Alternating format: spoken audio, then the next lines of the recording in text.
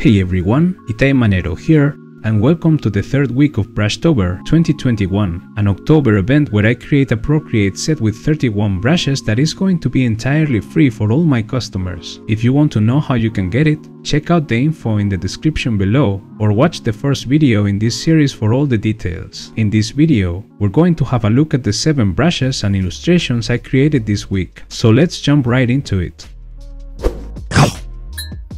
For day 10, I came up with this fun stippling brush. I think stippling is amazing and I actually have a whole set dedicated to it. The cool thing about Brushtober is that I get the chance to experiment and get crazier with the brushes than I normally would, because I'm not constrained to any specific requirements with this brush set. I call this brush Stippling Madness. This is a brush that you probably wouldn't use alone by itself. You would most likely want to use other brushes first to make your line art or main shapes, and then use this one to add this really awesome texture and also use it for blending with the smudge tool. But as I mentioned last week, with these illustrations for Brushtober I'm limiting myself to use only the brush I made for that day. I felt limited by only using this specific brush, but sometimes it is actually really fun to work within some limitations, and something interesting can come out of it.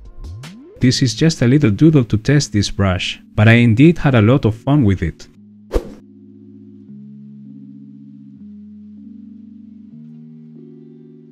For day 11, I worked on this new pencil brush that I have to say it ended up being my most favorite pencil brush I've ever made so far, and I'll go into details of why in a moment.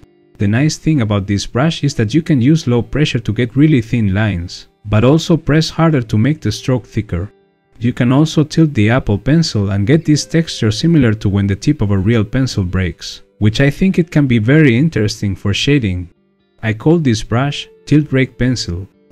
When I was doing this sketch I was thinking, okay, this just looks like a regular pencil so far, but the most interesting part came when I was starting to define the final lines, using black instead of that nice red color I used for the underdrawing. When I switched to black, the actual brush behavior started to reveal to me. The lines felt extremely organic. If you press lightly, you get this typical pencil texture in the thin lines. But if you press harder, the material of the pencil starts to feel more wet, like the oils of a greasy pencil sliding on the paper. Tilting the Apple Pencil to add some shading as you go is also a gesture that once you get used to doing it, it comes out very naturally. After a little while, I almost forgot that I was drawing in a digital app instead of with traditional media, and I think that is the coolest thing that it can happen when using digital brushes.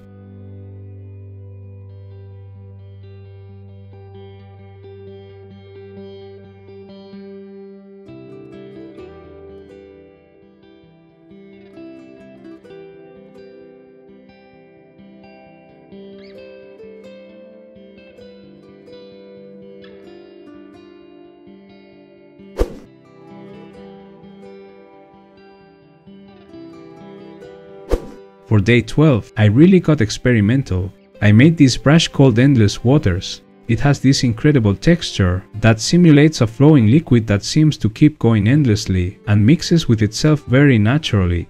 While I was creating this brush I was already coming up with ideas on what could this brush be good for, and I have the perfect example to show you right here. If you have ever tried to paint some marbles, you must know how hard it is to get right all the reflections, lights and shapes that are so frequently found in these little balls. This brush is absolutely awesome for that. The cool thing is that you can still lower the size of this brush to be able to block in any shapes you need more accurately, and then paint inside those shapes by locking the alpha in the layer.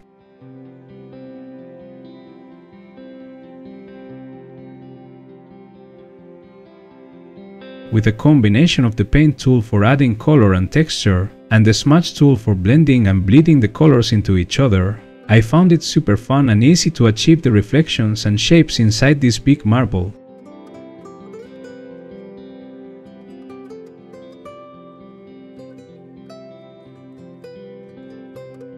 Once I had the big one finished, I could then create 3 more marbles in a smaller size and make each one different from the others. By doing different interior designs in the marbles and playing with different color shiftings, I could add a lot of variety to this illustration, especially when I started duplicating the marbles and spreading them through the space, to make it seem that they are all floating in the air around the main marble.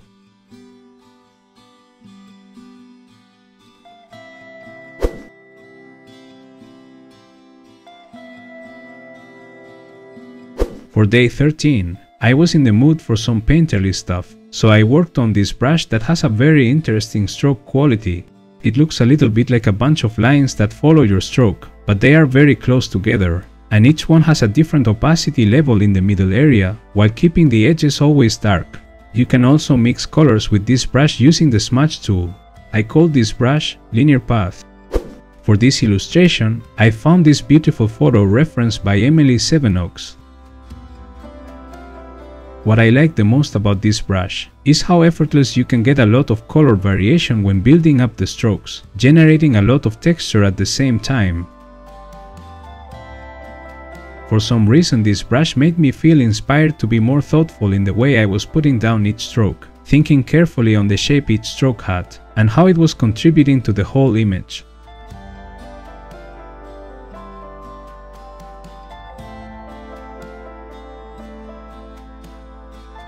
I also found very interesting to place a stroke and use the eraser tool with the same brush to sculpt into the shape of the stroke. Using the smudge tool to blend away some of the areas, especially in the water areas, felt amazing, and it really added to the painterly style I was looking for. I absolutely enjoyed the painting process with this brush.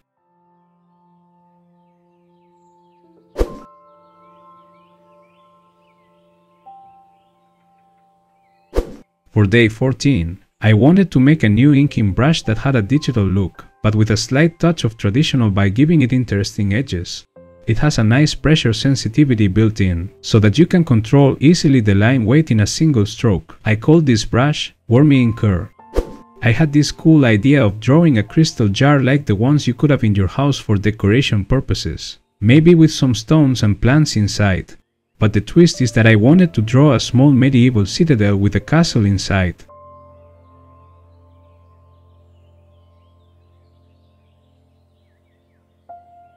I also thought it would be cool to add clouds inside the jar, like if the top part was the sky inside this little world. I played with thick and bold lines, especially for the outlines of each object, and then I worked with thinner lines to add the smaller and more refined details. I also added some manual vertical hatching that I think it helps to define this style I was coming up with. I wasn't exactly thinking of coloring it, but I decided to add some color to see how it looked, and I ended up liking it. But the nice surprise came to me when I used the smudge tool with this very same brush to blend the colors. I wasn't expecting how good this brush is for blending. It almost feels like a nice watercolor or ink wash that totally worked for me.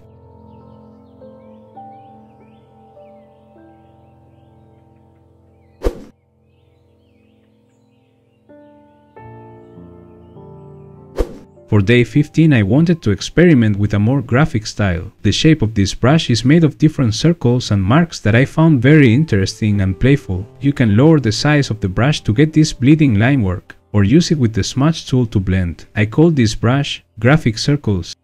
Since we are halfway in the road to Halloween, I felt the urge to paint a scary pumpkin.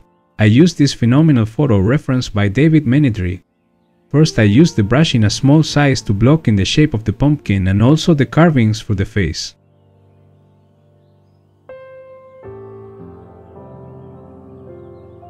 Once I had that, my painting method was to add flat colors first with the paint tool, and then blend them away with the smudge tool. Obviously, the point is not to blend everything away, but to blend some areas and leave others more sharp. This way you can easily define the volumes while keeping nice edges where you need to.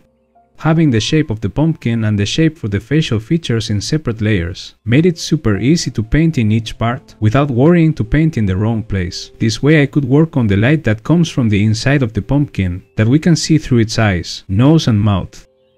I duplicated the pumpkin layer, I flipped it vertically and moved it down. Then I worked with a combination of brush strokes along with some vertical motion blur to achieve the look that this is a reflection on a glossy surface, and I think it really worked out. For the final touch, I tapped gently to create this orange shape to make a nice comic bubble. And I used the same brush in a smaller size to write some letters. I thought this was the most appropriate thing a scary pumpkin would say in Halloween.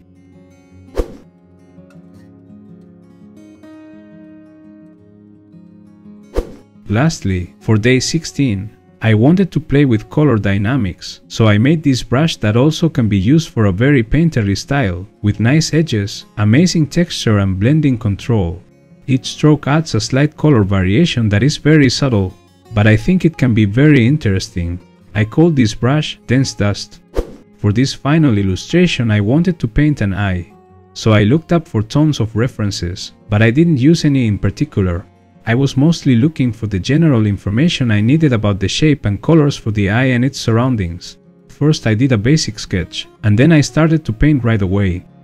I find that a brush like this, that generates automatic but very subtle color variations, can be very useful when painting human skin.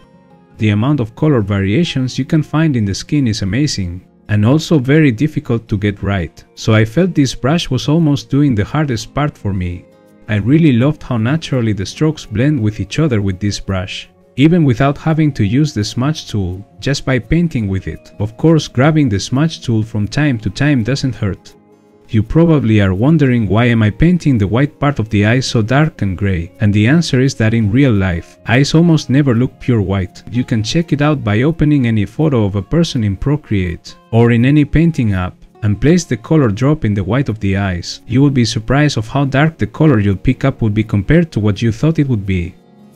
When painting eyes, it's always good to start from a mid value and then you can slowly build up the light and reflections until you get it right. By not painting with white right away, you can save the purest white for the final reflections and highlights, which is going to make your eyes look wet and very realistic. As a final idea, I decided to make the bottom part of this illustration like if this eye was painted on a surface and it was dropping its pigments, giving this weird but cool effect similar to tears.